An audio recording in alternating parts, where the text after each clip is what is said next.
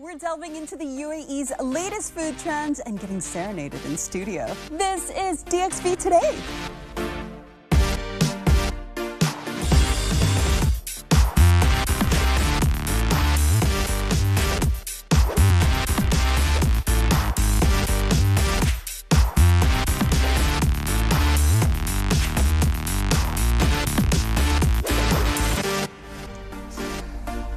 Hello and welcome to yet another episode of DXB Today, and it's a trending Tuesday and we are diving headfirst into Dubai's buzzing food scene as the world's biggest F&B events happen right here this week. Absolutely. Gulf Food kicked off yesterday at the Dubai World Trade Center, bringing with it some of the biggest names when it comes to food and beverages in the community. That's right, and some of the world's greatest chefs are also in town, bringing exciting new food ventures to Dubai. Guys, what has stood out for you this week? It's all about Gulf food. It's all 30 times larger this year, by the way. Yeah. Is that a good thing or a bad thing, Tom? I think we've worked that one out by the traffic at the moment. Can you find a restaurant table, seat at a restaurant? Can you find a hotel room? Not at the moment. I'm intrigued by all the vegan options, though. I've heard they now have vegan crab there and vegan salmon. Salmon made from peas. Did you guys try that? I mean, I'll try anything, really. Okay. If it's food, I will eat it. But, you know, all great stuff. It's all innovation. Innovation in food. I think that's the way forward as well, isn't it? And obviously, one of the trends that we'll talk about tonight is all things homegrown. So looking forward to that. Right, we're not going to do it alone. Our guest co-host lives and breathes, maybe even bleeds a bit of food every now and again. And then she writes about it straight after that. She's here to guide us through today's culinary journey of delight. Who is today's co-host? Hi, I'm Courtney Brandt, a food writer, content creator, and delighted to be joining DXB Today as a co-host to talk about all things food. Yeah, we're talking to Courtney about emerging food trends in Dubai, and with Gulf Food running all the way through till the end of the week, there's lots for us to discuss. That's right, Tom, you said it, because there's over 5,000 F&B companies from 125 different countries present at Gulf Food 2023, and Khalid Saeed was on the ground earlier and he managed to try out some of that food. Take a look.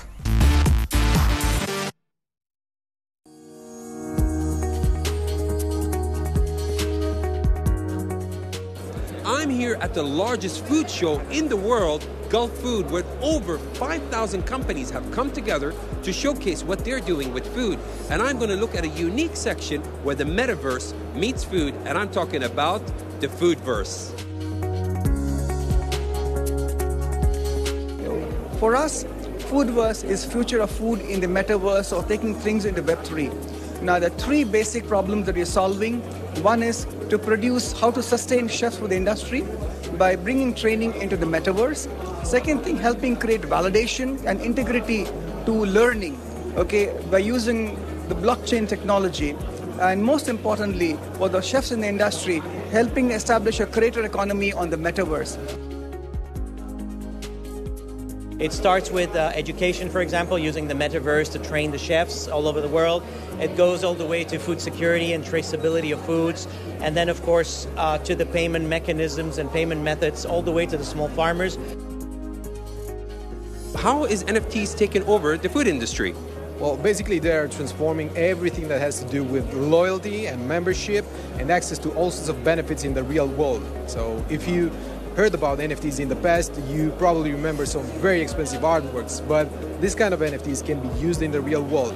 For example, here at the Foodverse, there's going to be a world premiere of the first Michelin star restaurants launching the first NFT dinner. It's just going to be like 5 of those, and you can buy them and get a dinner for 2 at one of the Michelin star restaurants. Today I got to see where technology and food come together and they bring it to the table.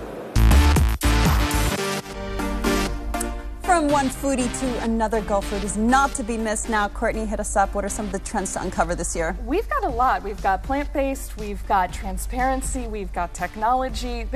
I'm really optimistic for 2023. Cool. Yeah. And that's sustainable farming.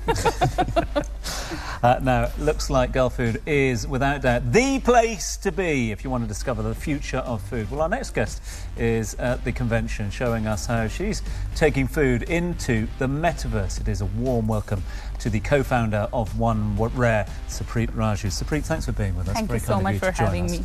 I mentioned there taking food into the metaverse. Maybe I should be talking about creating the first metaverse for food. Which way around do you look at it, Anne? I think the pandemic kind of forced the food industry to look at monetization options, marketing options in a whole new way.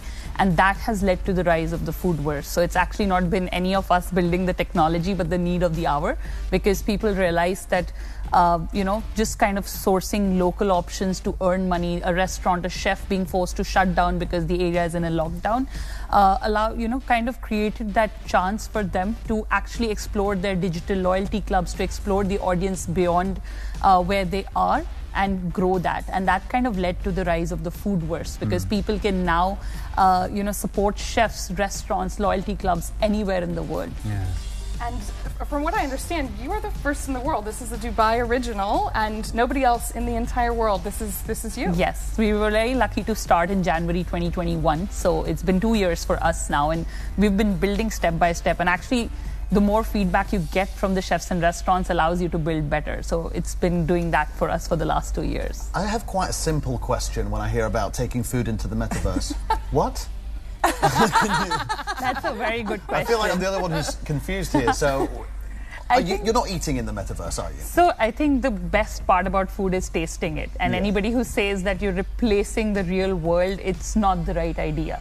The idea is that today, all the digital interaction we have, when we look at a chef's social media, when we're looking at a recipe on YouTube, for example, the idea is to make that experience better. So you're engaging in a more meaningful way with the audience. And then, of course, you take that NFT to the real world and you swap it for a meal. So all the time you spend in the metaverse can actually get you your favorite sandwich or your favorite sushi. And are there simulations as well, and how you can cook your own food? Yes, absolutely. So it's just a more immersive way for people to actually interact with food and then, of course, taste it in real life. I'm not a fan of tasting in the foodverse. So, Supreet, there are celebrity chefs in this metaverse, foodverse, and you can visit some of your favorite restaurants. It's overwhelming, I think. Now, I'm just curious. At what point are we going to be able to go into the foodverse, order a meal, and have it delivered to our home? I think with each step, I think Dubai is actually a great place to actually see that model being implemented. We are in the process of doing that. Our first set of partner restaurants, including Papa John's and Farzi Cafe, are about to start this process. So I think it'll be sooner than you expect. Now, you've mentioned also that you're using blockchain technology in this, but you've also mentioned food NFT. So tell us a little bit about that. So I think blockchain is this new powerful technology that allows more people to be a part of a project. They're not a follower, they're a part of the community, and that allows for ownership. So let's say you buy a membership NFT for a club, and after a while you're not sure that you want to be a part of it. You have the power to sell it to another user. And I think that makes it very powerful, because you would feel like we would all collectively own One Rare or the foodverse. It's ours. It's not belonging to one person. It's fascinating, isn't it? Because, you think about a marketplace and you think of a food market being as one of the original businesses, and this is just a continuation of it, isn't it? I'm just, anything that can help me cook a little bit. I'm really interested in this. I want to support my favorite restaurants, but I'm also like, for the individual, for the consumer, to see something and to have that little bit of ownership. I really love it. Yeah, I think people really are looking forward to just showing that love for food. And that's why it was a theme for us, to be honest. It was the other way. We are blockchain specialists. And for us, food was the first thing people can relate to. For everybody knows what it tastes like. We've just seen it a little earlier on. It looks fun as well. Yeah. And you need that fun, don't you? You need and that. For blockchain especially, because honestly, blockchain is technically designed to make you feel stupid. The way people, talk about it. I have felt stupid for a long time with the blockchain. So for me, food is the first thing that if somebody tells me what goes into this lasagna, my brain, the cooking part of my brain would have an idea. The foodie inside me would know better. So that was the reason we chose food as our theme to begin with, because it was just something easier to understand. Supreet Raju, thank you so much for being on DXB today. Can't wait to talk to you again when we can actually eat in the metaverse, because then the calories don't count. That joke. What can I say? We're going to be taking a short break right now, but when we're back, learn how ugly vegetables are finally getting their time in the spotlight. Stay tuned.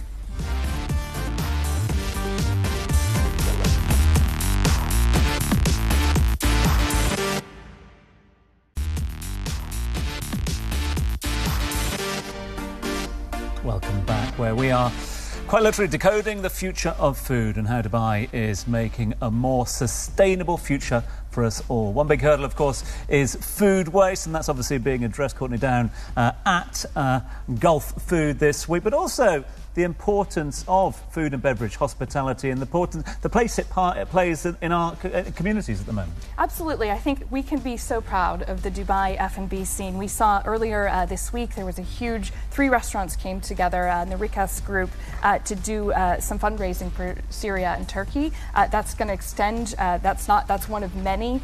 There's going to be one, I think Hatta Matar is also going to be doing one coming up the 27th. So just check your calendars, check your social media. Yeah. And in terms of what you've seen down at Gulf Food, we know it's huge this year as well. But are we seeing the innovation as well that's come in place? We are. I'm fascinated always by, through kind of necessity, there's challenges. We've come out of a dark time for F&B and the rising above, the, getting rid of waste, the being more sustainable. These are going comprehensively and holistically into all the business plans. So it's really not one thing, it's like everything I'm equally excited about. Fascinating stuff and very hopeful, of course. Well, when there's a will, there's a way. One Dubai grocery delivery startup is eliminating food waste by giving unwanted veggies a second chance. Lane learned why you should never judge a vegetable by its looks. And it's that time to catch up with one of the founders of Here I Go, Daniel.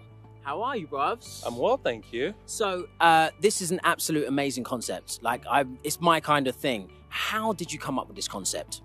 I think my inspiration started from, traveling around the world and seeing a lot of inequality, particularly when I traveled to Nigeria, where it's home for me, where a lot of people would stop me on the street and ask me money for food. But we're all in a beautiful country when we come back to Dubai, where we have brunches, we have a lot of surplus food. And, my inspiration was like, what do we do with this surplus food? And it came to knowledge to me that, a lot of time those food gets wasted.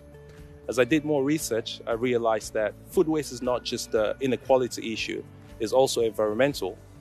We keep talking about making the world sustainable. We all need to drive EVs. But when you think about it from another side of things, not everybody drives cars. But if food waste, when you equate it with road transportation emission, that's about 87%. And I thought, well, food waste should be the first priority that we need to solve for. And that's why I decided to solve it using technology.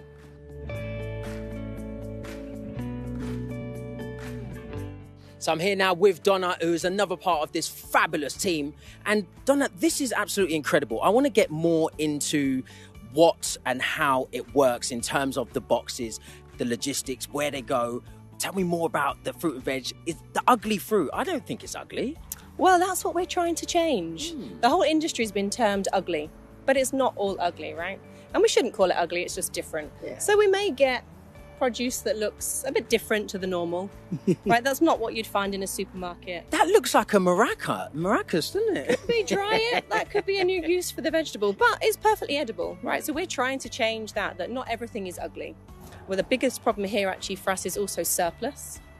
And some of that will come from our importers, some of that will come from our local farms. So if there's too much produce, that's also at risk of going to waste.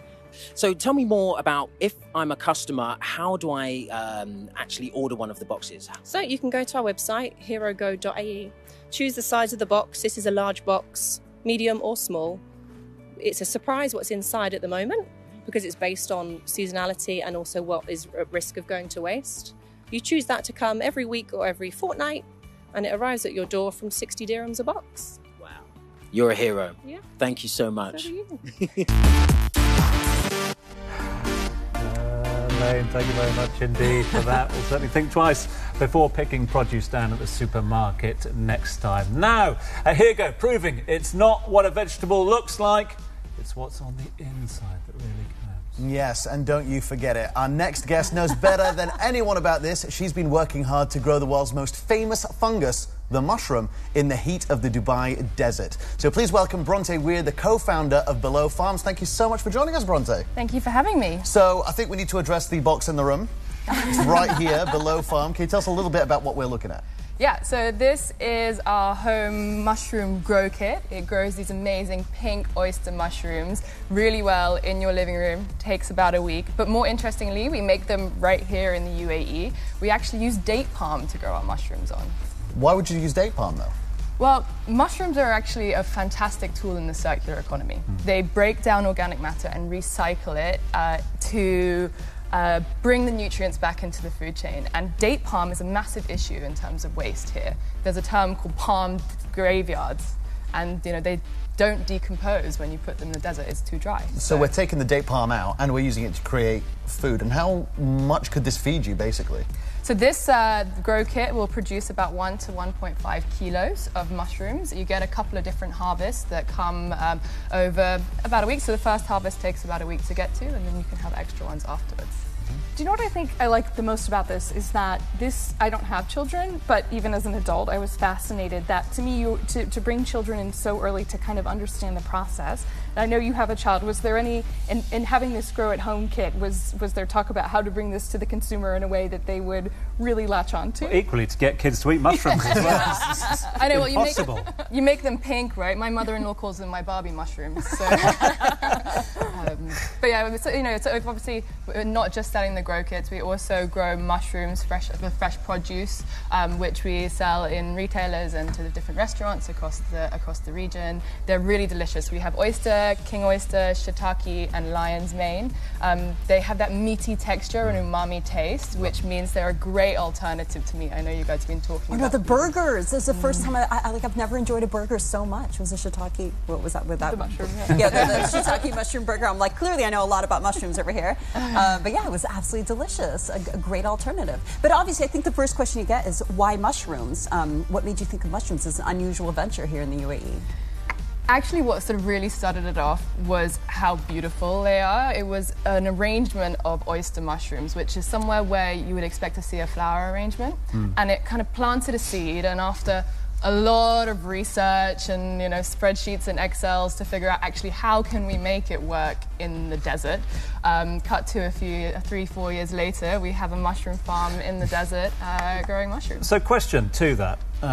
Obviously, you mentioned there about the importance of food security and the importance of mushrooms to the circularity of food as well. With the sort of data that you're getting from the mushroom growing, could you apply that to other vegetables, to other fungi? Is that something you could do in the future? Actually, for us, we would actually be interested in going deeper into mushrooms. Oh. If you think about it, there's the plant kingdom, that's vegetables, there's the animal kingdom, there's meat, and the fungi kingdom is its whole own kingdom, right? And mushrooms is one piece, but actually mushrooms is just a fruit. Yeah. Below the mushroom is a vast root network known as the mycelium.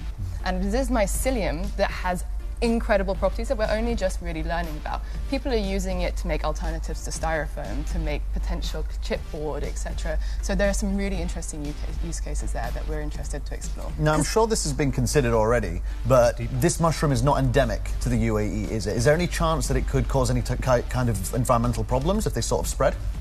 No, this is not endemic to the UAE, but we've actually chosen a variety that grows really well in the warmer climates that we have here.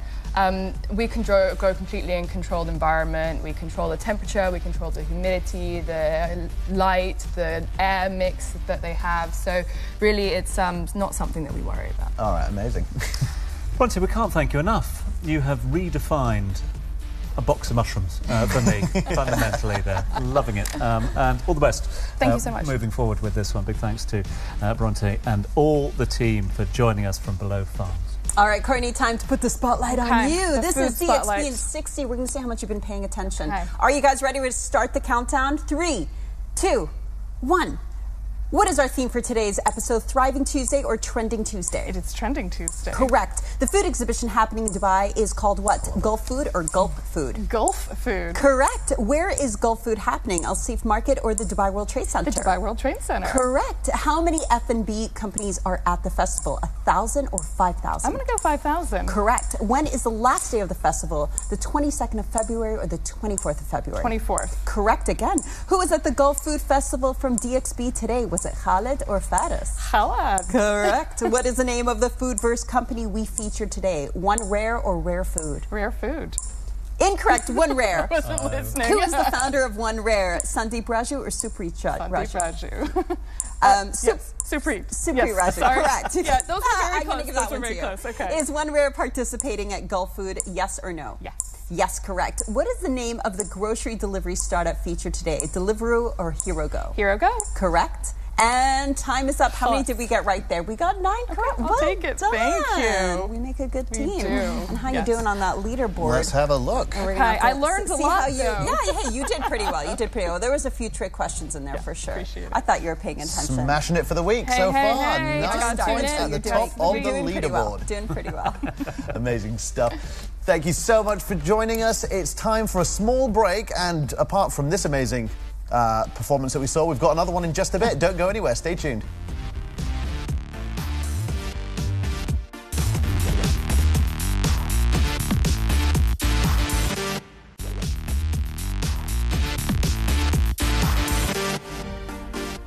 Welcome back to DXB Today. Now we have got the incredible Aston Wiley in studio with us. He's going to be performing in just a few minutes. But first, Aston, first of all, congratulations on your new single. Is that what you're performing for us today? Yes, Butterflies. Thank you so much for having me. It's good to be here. We are really excited, and I've seen you on The Voice before. That must have been an incredible experience. Similar stage to this, not much different, but yeah, been there.